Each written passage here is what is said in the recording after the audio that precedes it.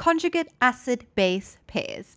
Before we speak about those, I just want to remind you about the Lowry-Bronsted definition of an acid and a base.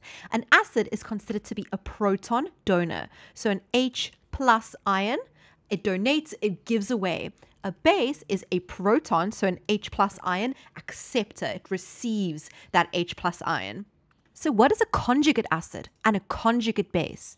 Well, when an acid donates a proton, when it gives away an H+, what is left over from that acid is what we call a conjugate base. So for example, we know that an acid is, for example, HCl, hydrochloric acid, a strong acid. If that acid gives away its proton, it donates its proton, it gives away an H+, what is left over? Well, the H will be gone. It will form a Cl minus. This Cl minus is what we call its conjugate base. So an acid forms a conjugate base and a base forms a conjugate acid.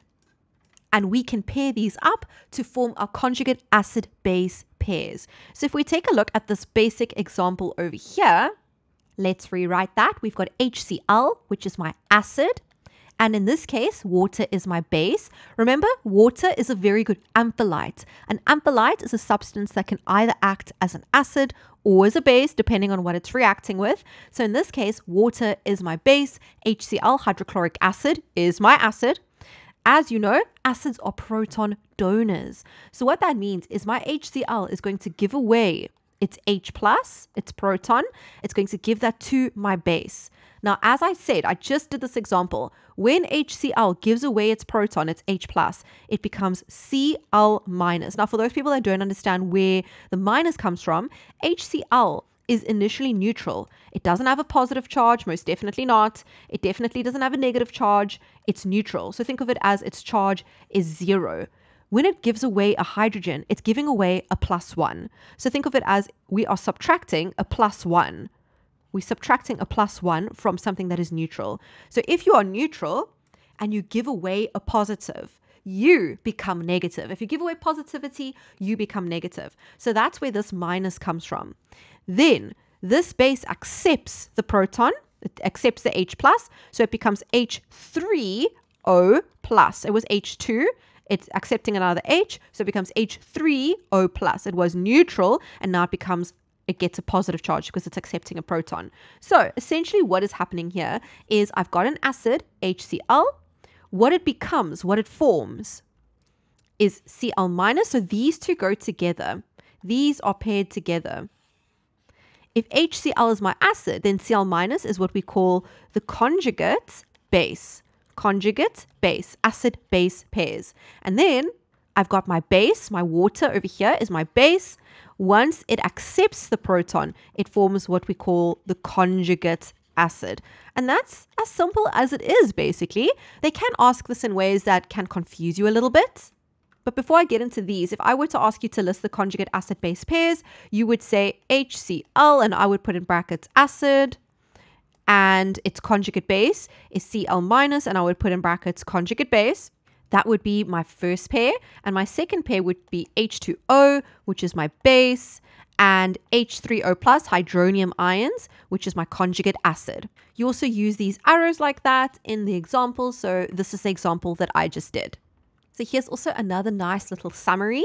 So when the acid donates its proton, what's left over is called a conjugate base. The reason why it's called a conjugate base is because if I have to reverse the reaction, it can now accept a proton. So think about it. This is now called a conjugate base. The reason why is because if I have to do the reverse reaction, the opposite, so if we have to go this way, Cl minus now has the ability to accept a hydrogen, making it a base, because remember, bases are hydrogen acceptors. So here, I said a base forms a conjugate acid. So what if I had to give you the base, for example, ammonia, NH3? That is a base.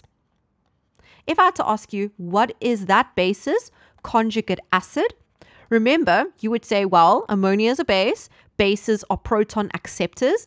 If ammonia, NH3, accepts a proton, what does it become?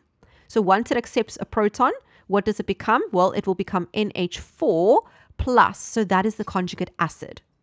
So if I had to ask you to try this activity very quickly, write down the conjugate bases of these. So tell me what the conjugate base of HCl is. We did this one already. This would be Cl minus. Then write down the conjugate bases of the rest. And for these, write down the conjugate acids. Pause the screen and try it. If you've tried it, remember, I hope this makes sense, they want the conjugate base, which means all of these given here are acids. If that was confusing you and now you understand it, you can maybe try again now.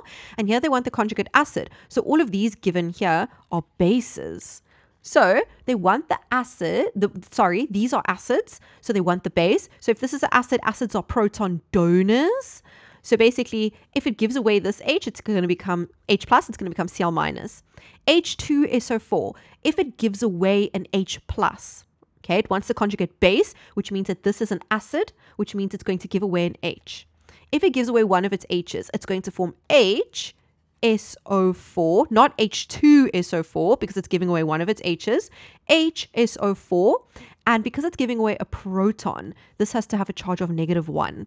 It was neutral, it had a neutral charge, a zero charge, it's giving away an H plus, which means it must have a charge of -1. HSO4 minus, if that gives away an H plus, now it's no longer going to have an H at all because it's giving its last hydrogen away. It's going to be SO4. It already had a charge of -1. So if you already have a charge of -1 or -1 and you're giving away another proton, another positive, what is your charge now going to be? Your charge would now be 2 minus, and this is the sulfate ion if you don't recognize it.